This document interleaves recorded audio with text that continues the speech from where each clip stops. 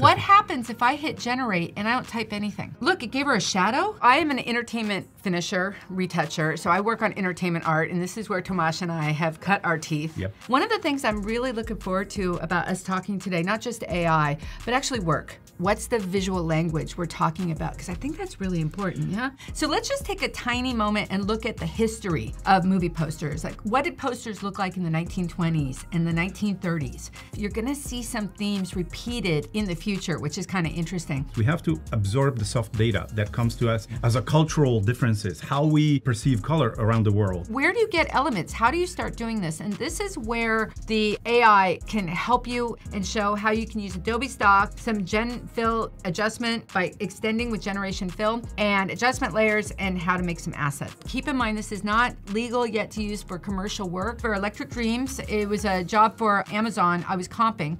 I found this image on Stock, and I have to tell you, I absolutely love Adobe Stock. Do a bunch of searches, and then just go ahead and place your linked file into your image. It will show up here. You scale it however you like. I wanted to have some space. Make a loosey-goosey selection. I'm in the Gen Fill. I want to be really clear. I'm on Photoshop Beta, and I have showing my contextual taskbar. I wanted a star field.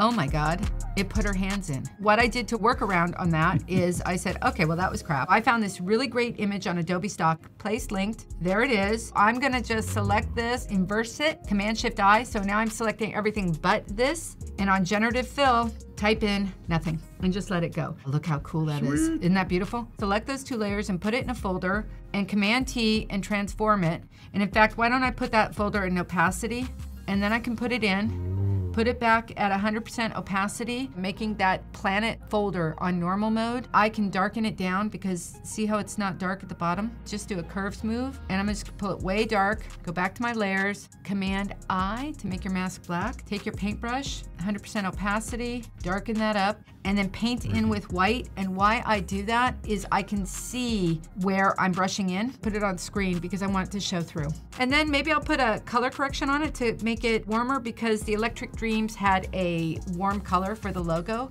Gen Fill removal. So again, Gen Fill, make a selection and hit generate and touch nothing.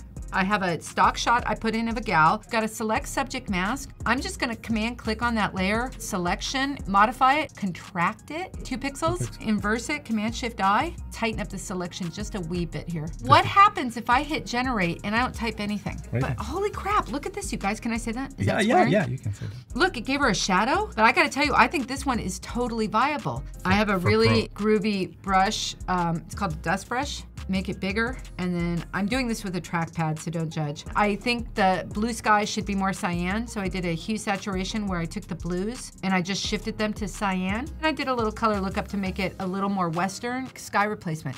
So you can have, you know, wide skies, puffy, you've got your property settings, and you can check which one you like better. I like that one better for this one. Old workflow would be to go find stock for like glue page, right? Now, Gen Fill alternative. So I don't have to say, oh, I want a poster texture. I can type in Gen Fill and say, hey, can you just give me a white creased poster texture? Elements, I need clouds, I need smoke. Can I get it in AI? Here's a new workflow. You could just paint a cloud and say, I'd like something like that. Gen Fill textures. No one's talking about this and I don't know why. You guys can make textures. You can make seamless textures. You can make fire, you can make flames. These are all AI generated in Gen Fill, and you can see the prompts there. Flames on black, photorealistic, fire ring, that you guys are gonna be able to get for free. It's watercolor action, painting action, pencil, cartoon vector, and it's Gen Fill. Thank you so much.